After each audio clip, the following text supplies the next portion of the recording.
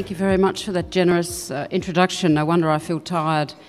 I'd also like to thank the ADA and the Lien Foundation and the Forget Us Not Foundation for sponsoring the trip for Peter and I to be here with you today. And it's rather incredible for me to see such a large group of people coming out on a Saturday. Peter said to me just a few minutes ago, I must really love you to give my weekends up for you all the time.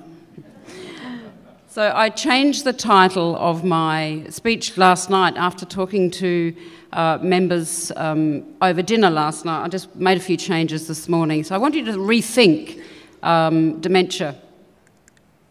Just very briefly, the global statistics, the WHO announced earlier this year that there are an estimated 50 million people with dementia globally.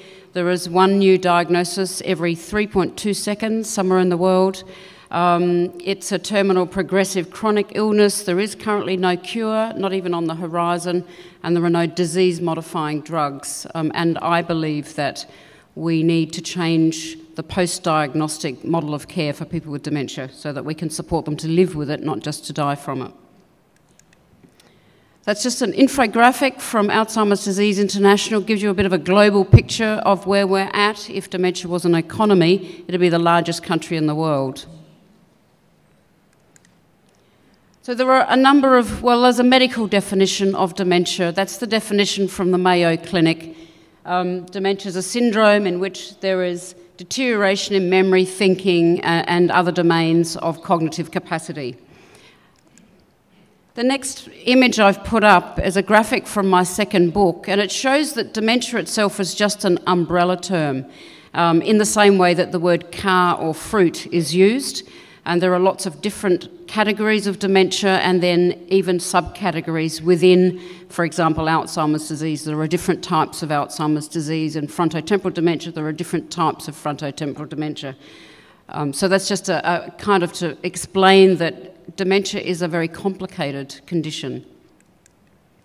Next definition of dementia is actually from one of the co-founders of Dementia Alliance International, and he talks about people with dementia, we're just changing in ways that you are not, but you're changing as well.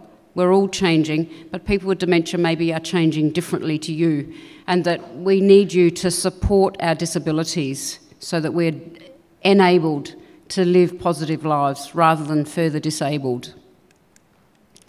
Another image from my second book, which is really to try and get the message across that dementia is much, much more than memory loss. One of the myths in the community is that it's all memory loss, and that myth is actually kept alive by having memory clinics, memory cafes, memory walks, and so on. But depending on which area of your brain is affected as to which capacity is going to be affected. And certainly for me, memory loss was not the first feature of my dementia. So it's much more than memory. And I won't, because I can't, without turning my head, I can't read that out. It's difficult not having slides in front of me. But definition 3, Dr. Alan Power is a consultant geriatrician. He's primarily a consultant now working for aged care facilities and also an author and international speaker. And that's his definition of dementia. Dementia is a shift in the way a person sees the world around him or her. And I rather like that definition as well. But I'd like to talk about dementia, and I'd like to think about the me in the word dementia, because too often people think about the symptoms and not the person. So there's a little collage of images from my life. I was a farm kid, grew up on a remote farming property in South Australia. I've also been a nurse, I've worked in operating theatres, I've worked in a dementia ward. I am a member of the World Dementia Council. I helped Alzheimer's Australia spearhead their Fight Dementia campaign a few years ago. That was my first ever political rally, probably my last. I'm not very much into politics. But there's a lot more to people with dementia than their dementia. So dementia from the inside out, what was it like being diagnosed at the age of 49? Probably to say it was hideous is an understatement, perhaps one of the century. I was in shock. I cried for weeks. Our youngest son, who was doing his last year at school, laughingly said to me, "But Mum, isn't that a funny old person's disease?" And we did laugh, even though it wasn't very funny. My mother felt an anger, she said, that she'd never felt before, to have her daughter diagnosed with dementia, and the thought of perhaps finding a nursing home for me rather than for her. So it was very traumatic for my parents, even though they didn't talk about it very much.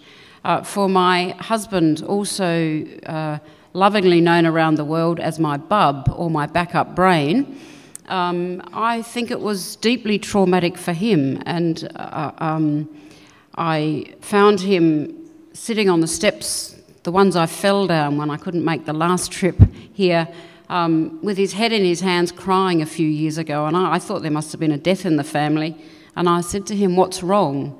And he looked up and he said, "I know I'm losing you, and I'm afraid of what the future holds."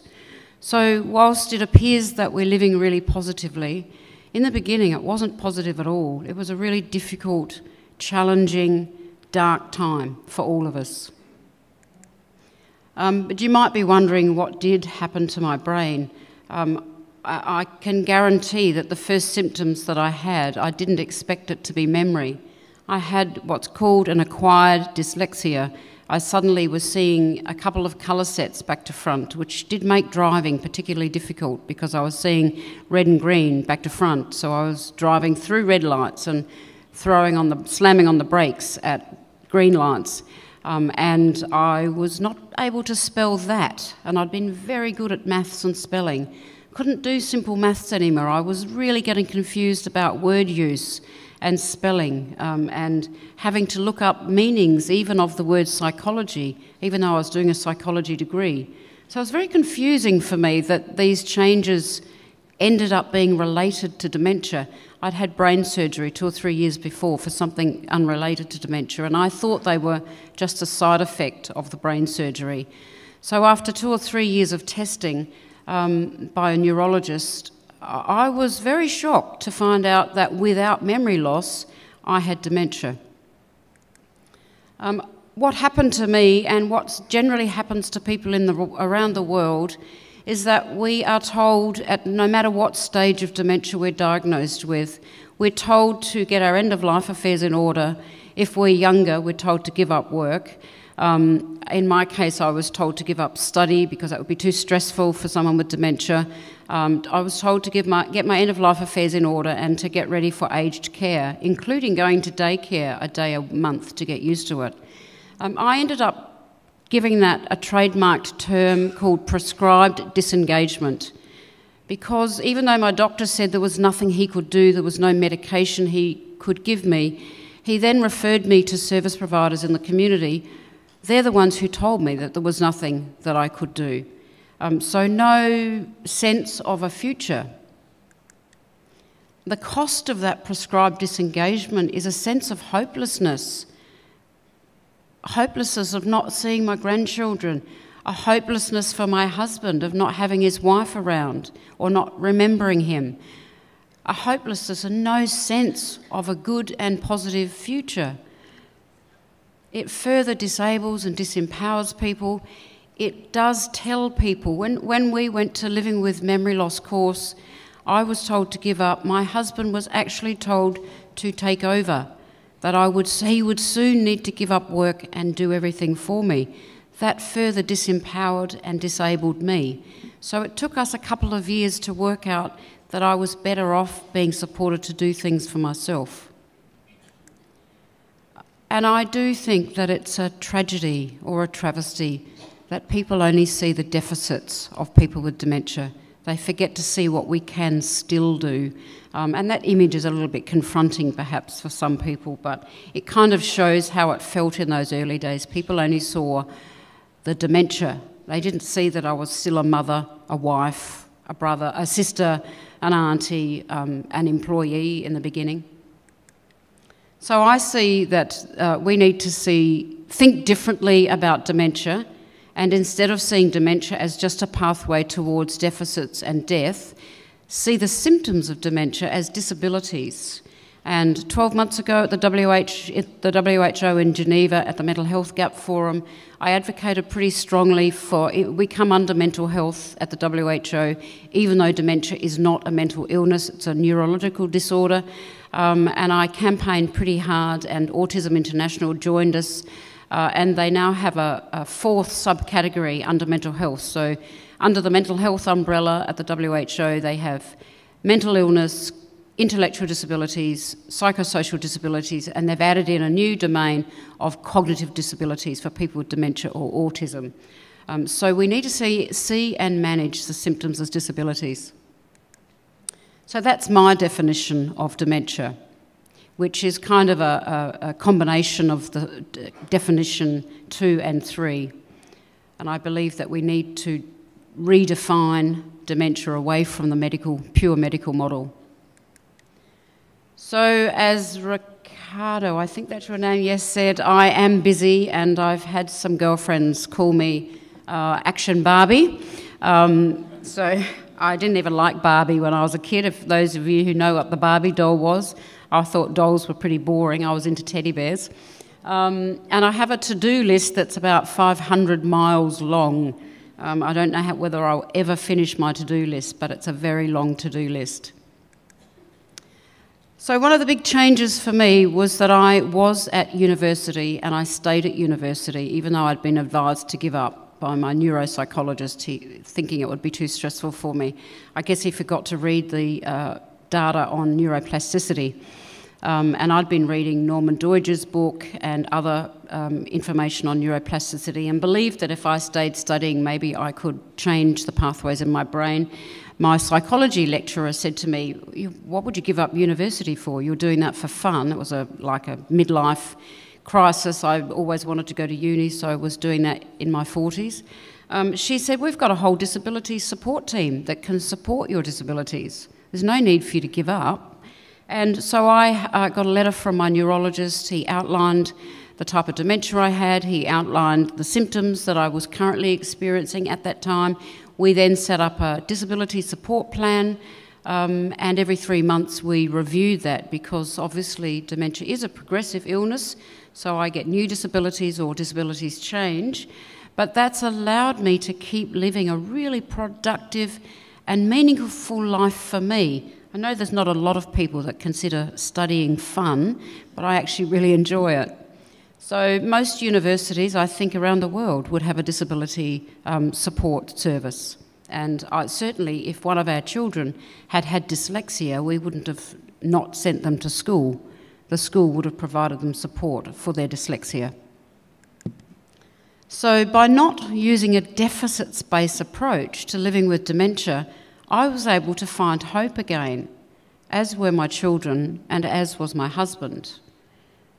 I could see a sense and feel hope for a future, even though it was vastly different to the one that I might have been having or thinking I was having.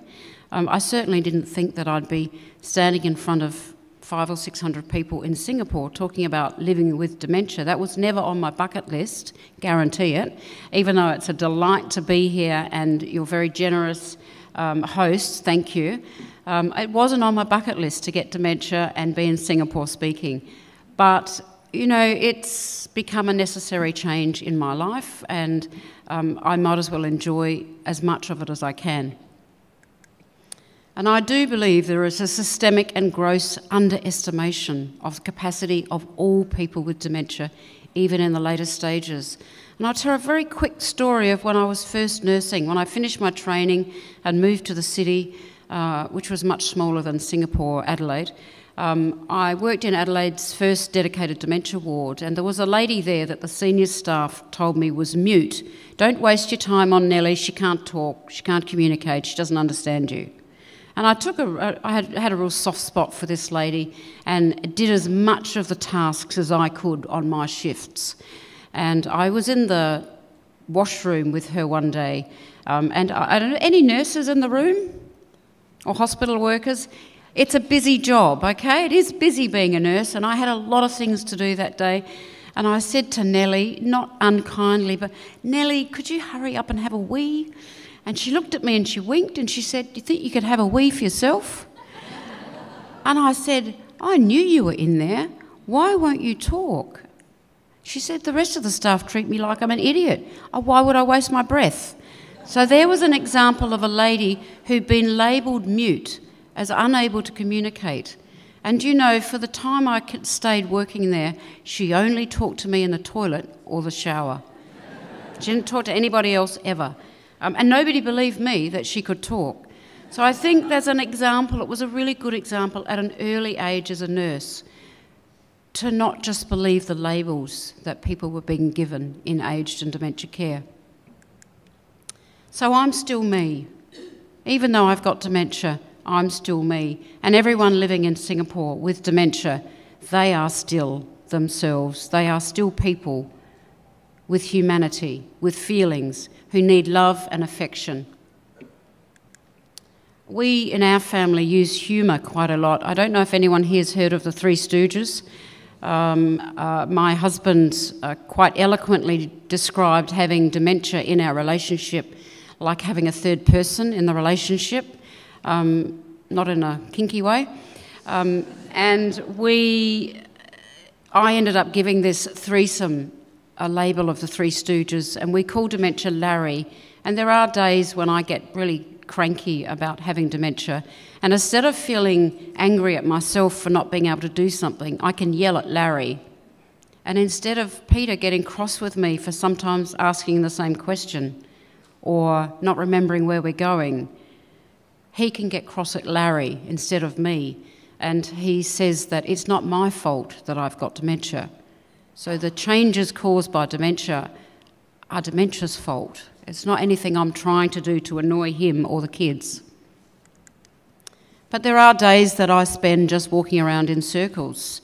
I've had people sometimes ask me, I was a very good multitasker before dementia, and in a question in an audience once, someone said to me, well, what's it really like having dementia? Well, most women in the room, especially if you've had children, you're used to doing a lot of things at once. So I'll say it's a bit like becoming a man. I can only do one thing at once, and I often never get it finished.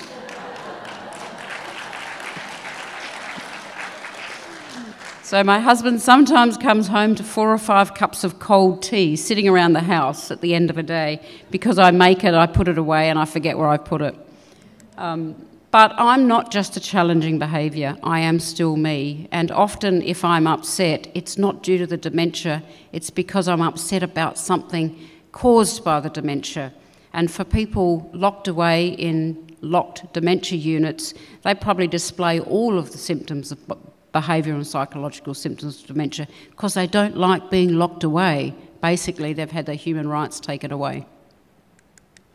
I had the pleasure of being in Jakarta recently. I think some people in the room were in Jakarta as well, and historically for Indonesia, they had their first person with dementia speak publicly at their international conference, and I'm hoping to help Singapore to empower people with dementia in Singapore to become active self-advocates and to be at, hopefully, the 2020 conference here in a few years. And it'll be a great joy for me to see people with dementia from Singapore standing up here speaking and not me. So the future of dementia does need to include human rights, and I'll explain a little bit about why. In 2015, then I was co-chair of Dementia Alliance International, I was invited to the WHO First Ministerial Conference on Dementia, and at 2 o'clock in the morning of day 2, the day I was speaking, I changed my pre-approved speech to a new speech and didn't get approval for it. And I made those 3 demands in my speech, that we have a human rights and more ethical approach to dementia with better post-diagnostic support that includes rehabilitation and disability support, that we are treated with the same human rights under the CRPD as everybody else with a disability, and that research for a cure, yes, that's essential, but we have a balance of research for improving care as well. And also now risk reduction research is becoming very prevalent. So from there, after that, I read the 2015 OECD report which actually concluded that dementia receives the worst treatment of any illness in the developed world in 2015, which was very sobering for me because I live in a country that's considered one of the developed world countries. But it also confirmed why rehabilitation and CRPD is important for people with dementia. We need a human rights-based approach. We're still applying late-stage disease management to earlier stage diagnosis. So in the 70s, when I nursed most of our patients with dementia, and even in residential care, they were called patients, not clients or people, they were all late stage, so they were quite advanced. Their symptoms were very developed, and they did need to get their end-of-life affairs in order, and they did need care. But now people like me are being diagnosed much, much earlier in the disease, but we're still being told to go home and get ready to die. So we need to change that, is in my opinion. DAI in 2015 launched, and I've got a lot of copies out there for people who might like to take them away. We wrote a brief publication on why we need human rights in dementia, and we are updating that for next year, but it's a very brief overview of why human rights are important in dementia. ADI have had a global charter for people with dementia for many years, actually, and their global charter is I can live well with dementia. Yet nowhere in the world are people telling us how to do that. And that was one of the things that fired me up. I read this charter and went, well, how come people aren't helping me do that? Why aren't people proactively supporting people to live well with dementia? So these are, this is in line with human rights, and I've listed some of the articles that are relevant, the articles of the Convention of Rights of Persons with Dementia, and why they're relevant to dementia care. In 2014, the WHO also launched a disability action plan, and that clearly states that CRPD really must be reflected in national dementia strategies and policies, because on the WHO dementia page, it says, one sentence in bold, dementia is the highest cause of disability of all older persons. I can't remember the exact quote, but dementia is the cause of most disability of all persons, older persons. So we must see the symptoms of dementia as disabilities and manage them accordingly. The WHO Global Action Plan for dementia was unanimously adopted around the world this year at the World Health Assembly in May, which I attended. I'm not sure countries really understand what they've signed on to, because there are some cross-cutting principles that relate to human rights for people with dementia, and people like me are going to be asking countries to become accountable in their national plans about making sure that we have human rights and a national plan that is in line with CRPD principles. We also need to focus, the World Dementia Council has got 5 domains that they're focusing on. One of them is on risk reduction, and we firmly believe that through risk reduction strategies in countries, we will maybe reduce the predicted prevalence of dementia. The predicted prevalence is pretty scary if we do nothing, and whilst there's no cure or disease-modifying drugs, at least if we can focus on risk reduction, and the evidence is pretty strong in the risk reduction, like we did with heart disease, like we did with diabetes, we will reduce the prevalence. Oh, I forgot to put the title on that page. That's my dream list for what I want for a post-diagnostic pathway of support for people with dementia. I apologise, I left the title off. But it's a disability and social model of support. Timely diagnosis is a human rights issue. So there are countries where maybe you don't, less than 10% of people get a diagnosis. So that's a major human rights issue. In my country, 50% of us get a diagnosis, but we still just get told to go home and die. That's a human rights issue. I want all people to be treated as if they've had an acquired brain injury, to receive authentic acquired brain injury rehabilitation, which I would have been given had I had a stroke, not dementia. I want a speech pathologist for all people with dementia when they're diagnosed, not when they're nearly dead and can't swallow. It's a bit late then.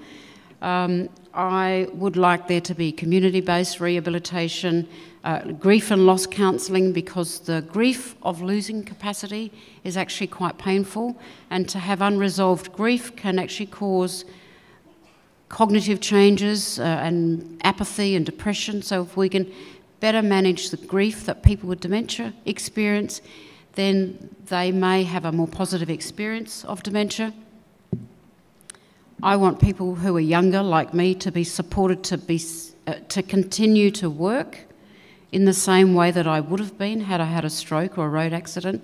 I would have been supported, if possible, to go back to being a paid employee, paying taxes to my government. And I have a human right to that, actually. So yesterday I brought up in the round table discussion the comment that we want community-based rehabilitation. That's just a brief explanation of it. The aim of it is rehabilitation to help people with disabilities to maintain function and continue to living as well as possible. So it's not rehabilitation in the sense of a cure, in the sense of you're going to go back to what you were before your acquired disability. It's that rehabilitation that you can have that supports you to keep living a good life. I look, it's a bit like, I don't look like I've got dementia and I don't sound like dementia, but nobody in this room looks like they've got diabetes or heart disease or cancer either. My husband was taking a photograph of me once and said, "Why don't you look like you've got dementia?" So I kind of pulled this really stupid face, and then that got tweeted around the world. But there isn't a look to dementia. But underneath the surface, what I'm doing is what that swan's doing to stay afloat. I'm paddling like crazy, using lots of disability support strategies to keep speaking and to keep functioning. I use a lot of what I listed many years ago as non-pharmacological interventions for dementia. I use study to help create new pathways in my brain, and my last lot of imaging and neuropsych testing actually show improvement in my left temporal lobe testing. So my neurologist at home has now got some sense that what I'm doing is the right thing to be doing. Professor Dale Bredesen, I don't know if anyone who's working in dementia should read Professor Dale Bredesen's book on reversing mild cognitive impairment and early Alzheimer's, and a lot of that risk reduction evidence, he's doing it through lifestyle changes, dietary changes and nutritional support, and he's had 200 cases of reversing dementia and is going on to a major clinical trial at the Cleveland Clinic in the USA. So I strongly recommend anyone working in dementia to get a copy of that book. These are the positive psychosocial interventions that I use in that, we have to use terms like therapy and interventions to get funding in Australia. So I use those terms in slides. But things like laughter, things like nurturing relationships, many of us have the experience of long-time family and friends kind of quietly walking away from us. And that's what happened to people with cancer in the 70s. They were stigmatised, they were discriminated, their families didn't visit them, they were fearful of cancer. That's where dementia is now. We need to get rid of that fear of dementia. We need to come back. People with dementia actually need you to visit them more often than you used to, not less often. We're not that scary. When I don't do all of those things, if we go on a pure holiday, it feels like I'm drowning. It's like the swan stopping paddling. My symptoms actually take over, and within 2 or 3 days, I have trouble remembering my husband's name, or what the cutlery is, or where we're going. And so it's actually better for people with dementia to be supported to work harder to maintain independence rather than taken over from them and do for them. Just a couple of slides on kindness. It was a really interesting article came out this year, and kindness is free, so it's really easy to do. The statistical evidence about the value of kindness is actually significantly similar to the evidence of giving up smoking in male mortality. It's quite an interesting piece for anyone who wants to look it up. Also with dementia, and I know Francis and some others working with ADA, we're talking about language. It's really important to use respectful language for people with dementia. We don't like to be collectively labelled as sufferers. We really dislike being called demented. We are people living with dementia. Sometimes it's not fun, sometimes it's an okay experience. But before dementia, I had good and bad days, so it's not much different now to what it was then.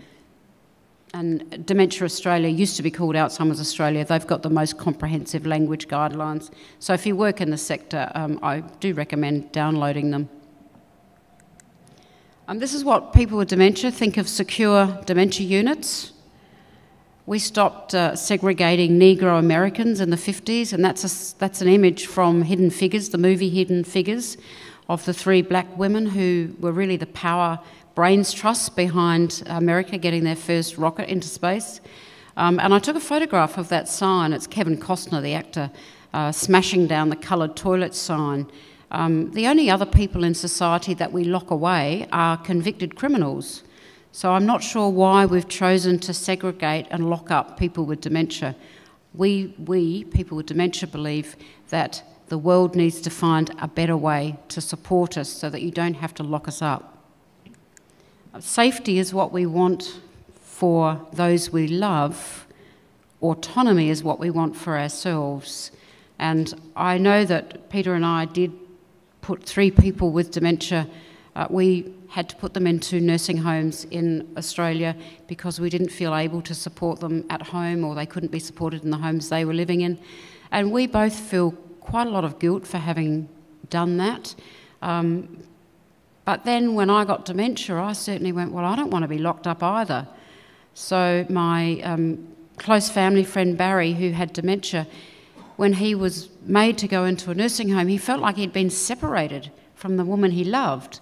So of course he was unhappy all the time and trying to escape to go home to the woman he loved, his wife. That wasn't dementia, that was being put in a nursing home and being locked up.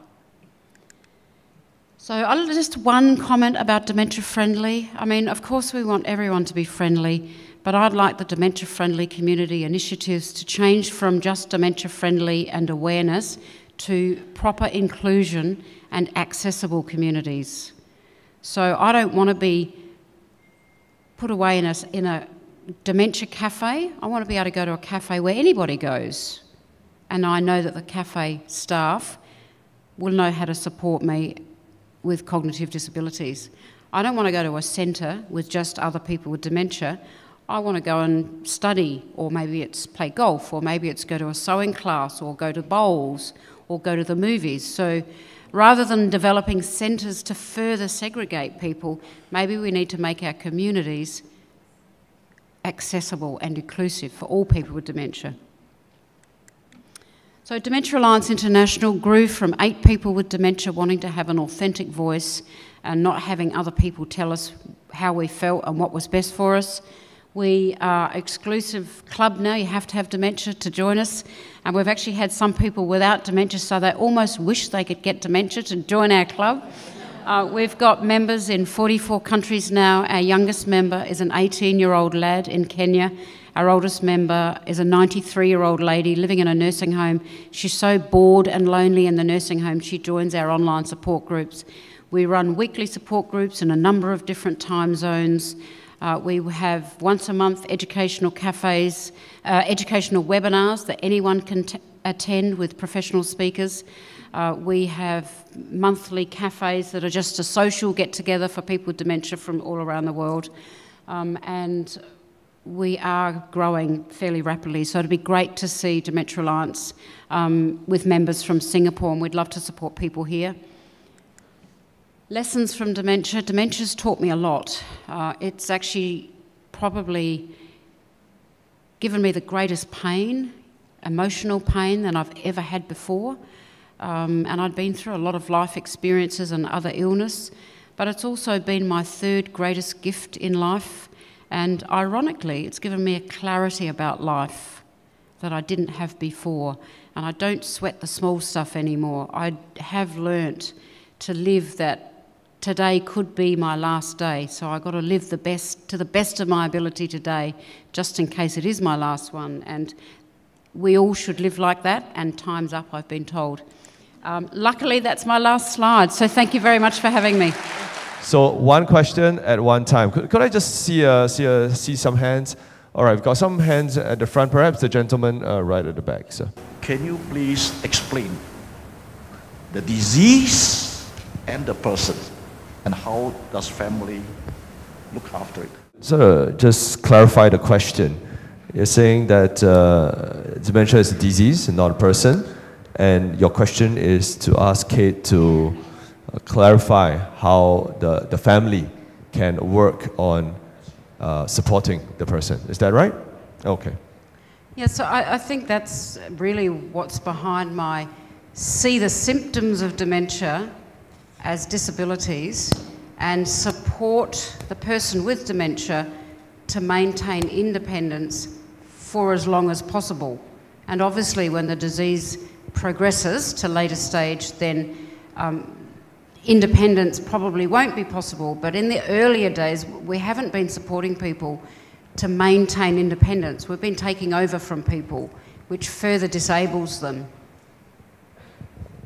And we were just talking a little bit earlier, Kate, about how even the terminology of, let's say, caregiver versus care partner, the term caregiver has this idea of one gives and the other one takes. But actually this independence is important. Yeah, I mean, it's why I initially nicknamed my husband my backup brain. So just like you back up your computer, you only go to the backup when the computer crashes. So I can't even use a calculator anymore. Well, that used to make me really upset. Now I just go, well, I can ring my backup brain and he can work the maths out for me. Or luckily I can still type, and software on a computer does the automatic spell check and corrects things for me. Or the only time my husband would step in is if it was dangerous. So because I see signs and things sometimes back to front, I might go to cross a road that's a one-way road, and I'll look the wrong way, so I think there's no traffic coming, but actually there's all these cars coming. So I would hope that, and Peter has actually stopped me from being run over 3 times, but that's the only time he steps in unless I ask him. And I think being a care partner, supporting me to maintain independence, has really helped us navigate away from him taking over, me always needing help. Because there's lots of times I don't need help, or I can use support, like I use my alarm bell on my phone a lot. I've got laminated sheets around the house that can help me. Maybe when I've forgotten how to use the coffee machine, I can read the laminated sheet that's stuck on the wall next to the coffee machine. And I can look at the sign at the front door that says, don't forget to take your keys, your walking stick, and all the things that you take with you when you leave the house. But if I didn't have those things, I'd probably need Peter at home to do that for me. But using strategies, and some of them are really simple, like a laminated sheet, really simple strategies to maintain independence. Thank you for that very practical tip. We've got 2 questions over there. Does the dementia people prefer more social gathering parties or more quiet time to themselves? Is it a personal preference, or is it a... I think it's a personal preference. I'm a relatively social person. My husband wasn't, so he's now had to become one.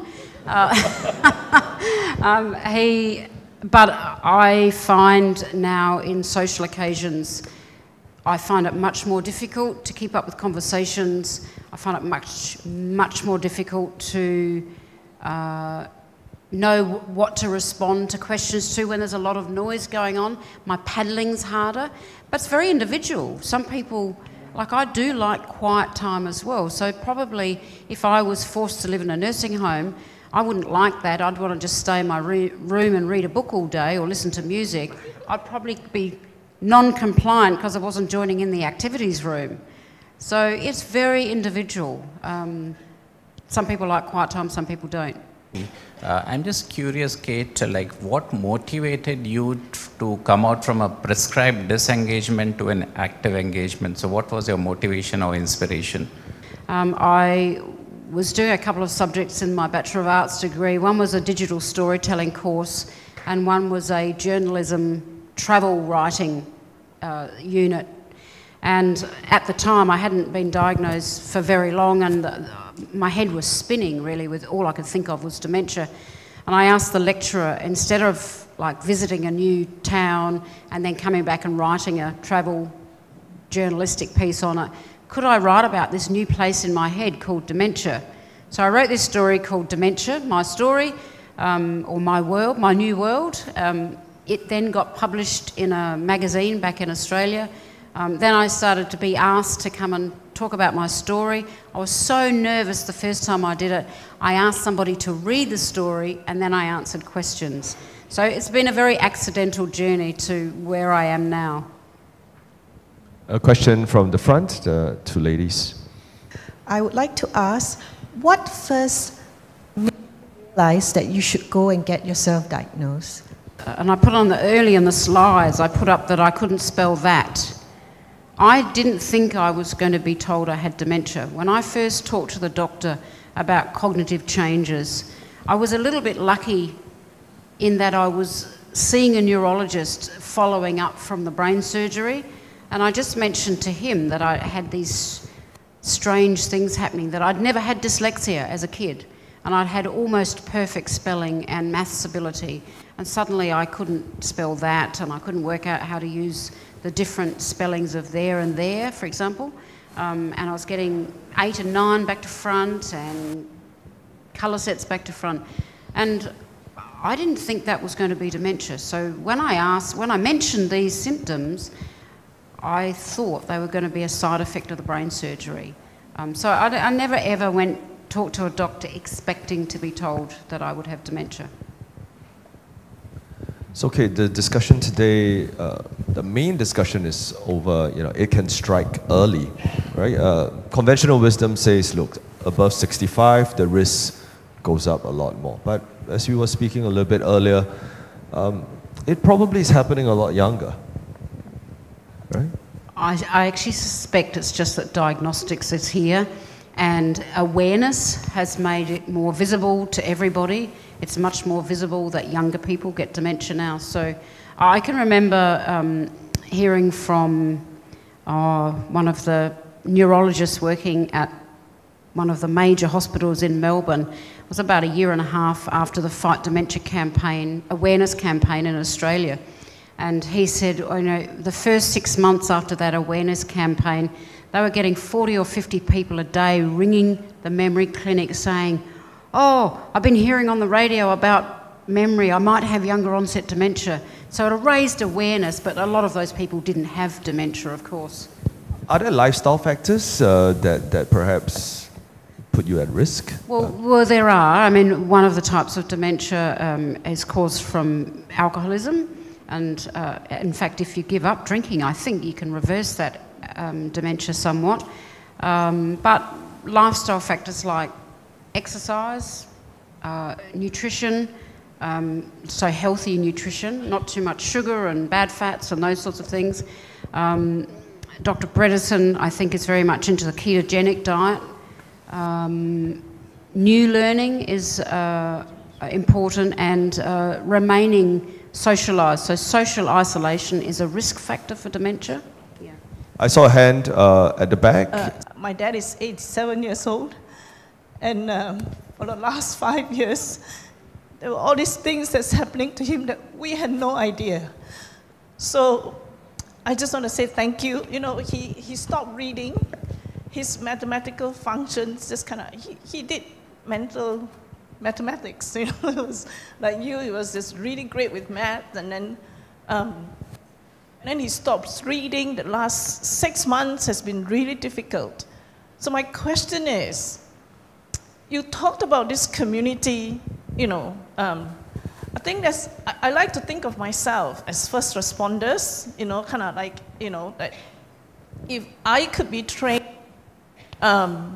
in a way that would not only to serve the patient. I came back from the UK, and all I did was, how can I give my dad the way he's living his life, how can I give him access to continue to live his life the way he wants to live his life? So he's got an iPal, someone who comes and takes him out for a walk, keeps him company. He goes to the clinic, everything. But this last 6 months has been particularly challenging because I had no idea that the reading, that's so all this thing about having the community look out for him. I was at a talk last week about community stepping out support. I think that's really great. It's awesome to have that as for inclusive society. But at 87, as a first responder, I want to know things like that. So I wanted, especially like in Singapore, how do we give people more access to this kind of information? So okay, this is the turning point is happening here.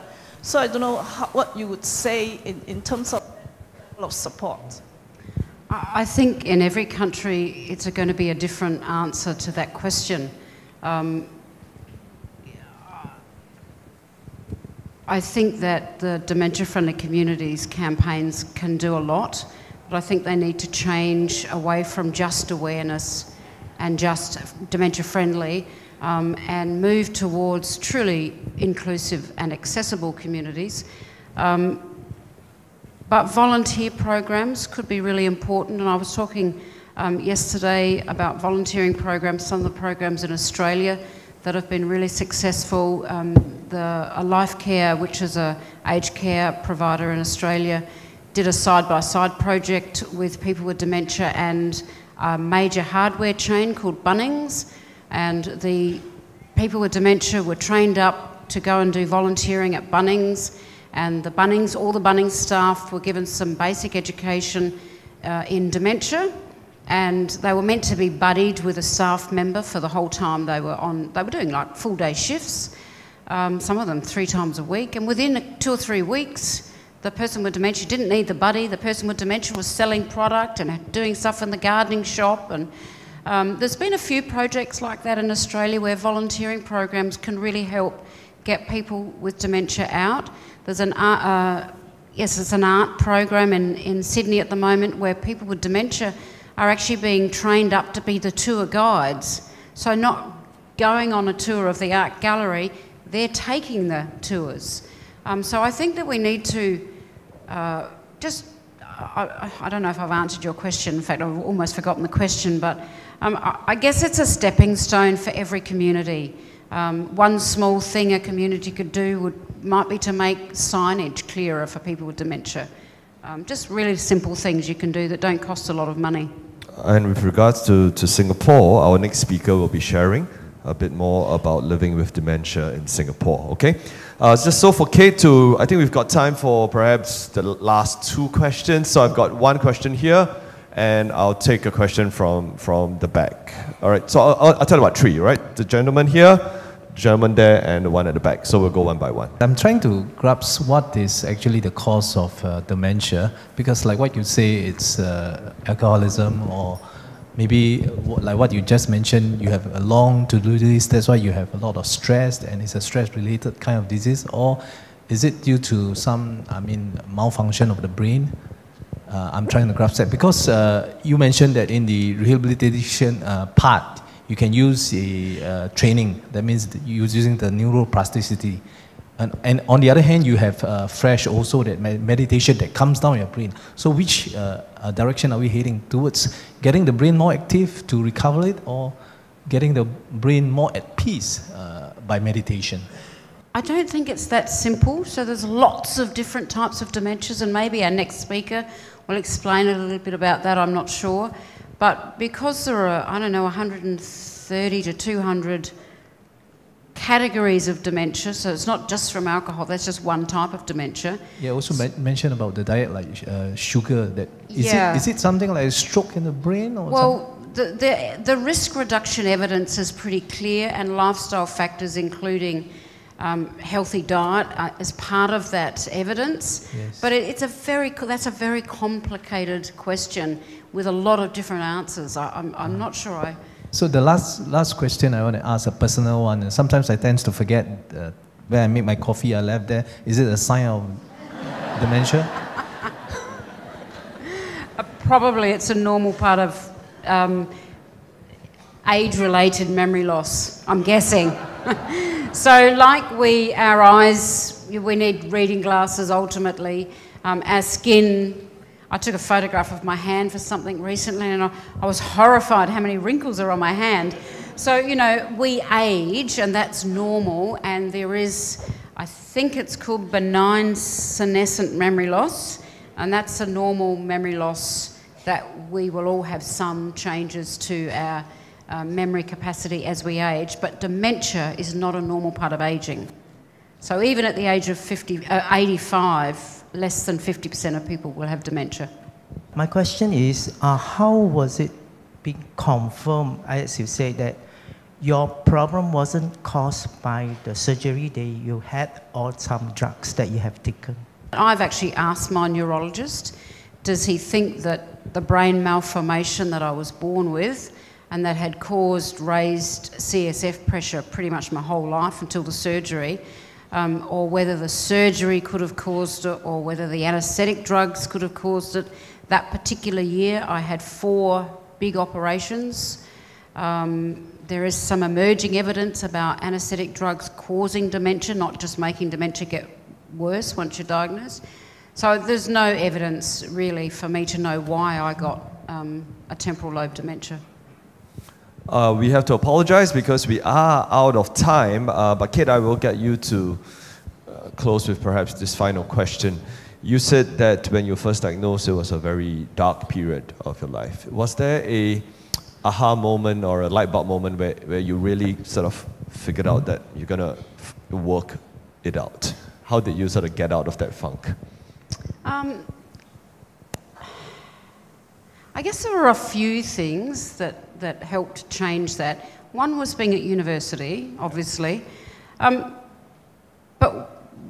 what was probably something I've never said in public, but when you get diagnosed with dementia, all of a sudden you beat the statistical odds. If something goes wrong in your family, it's always your fault. If someone forgets their lunchbox, it's mum's fault. Mum's got dementia. And after a while, I got really jacked off with always being the one who was wrong. And I had a bit of a talking to my family about this, and it kind of helped me go, well, of course I'm not the one who's always the reason something went wrong in the family. And that was actually a turnaround for me. I got sick of being the one who was wrong all the time.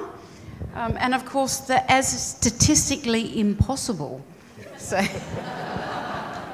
Thank you very much, ladies and gentlemen. Kate. It's a bit scary having the last word, actually.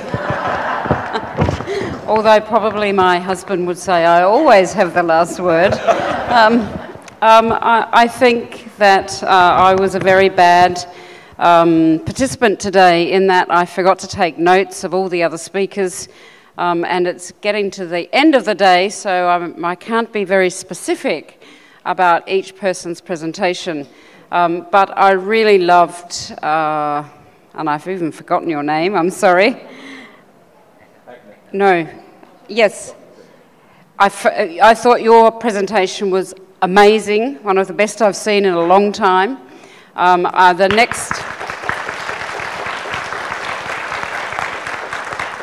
not getting so focused on the medicalisation of dementia, but on the social context of it and just how important that is for all of us. And really also highlighting for me that how a person with dementia or their family member responds will also be dependent on their personality and their life experience. And that was a good reminder for me. Hearing other people with dementia was deeply moving for me. Hearing 2 daughters of fathers who are similar age to me was very moving. The lady who spoke third, I think she was is a doctor. I found her presentation really excellent and very amusing. It was really good fun. But I can't remember enough about it to make detailed comment. But I think overall, to see an event like this in Singapore, which is really focused on not what's happened before, as Peter said, let's not go back. Even as a family care partner, we have to let go of any guilt that we might feel about how we once looked after someone we loved. And having been in those shoes, worn those shoes, I know how hard that is. But look forward, how can we make change? How can we create change together? How can we always make sure the voices of the people living with dementia in Singapore are being enabled and heard? How can we always make sure the voices of children of YOD are heard? That's not been done well at all in the world, and is quite a new approach, and I've been trying working for that to happen for a long time. Let's try and hear the voices of the parents of somebody my age. I know how difficult it was for my mum and dad to have a daughter, a middle-aged daughter diagnosed with dementia. Let's get the voices of older people with dementia or older carers as well. Let's get the voices of the professionals, the doctors, the staff from ADA or the Lien Foundation. We can't do it on our own. We have to work together. And I think that's been, for me, coming to Singapore, to see you all working together is just so encouraging and heartening for me as a person living with a diagnosis of dementia. So thank you all and everyone for your contribution and for being here today.